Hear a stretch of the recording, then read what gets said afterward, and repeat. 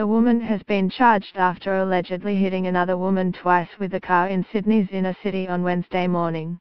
Police allege a 49-year-old woman was standing on John Street in Waterloo just after midnight when she was hit twice by the driver of a green Holden Commodore sedan, who then fled the scene.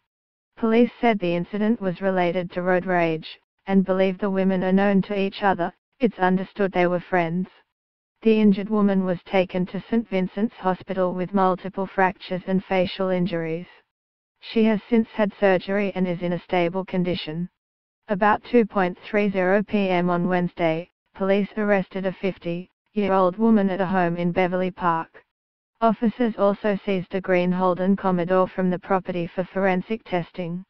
The woman was charged with dangerous driving occasioning grievous bodily harm and failing to stop and assist after a vehicle impact causing grievous bodily harm.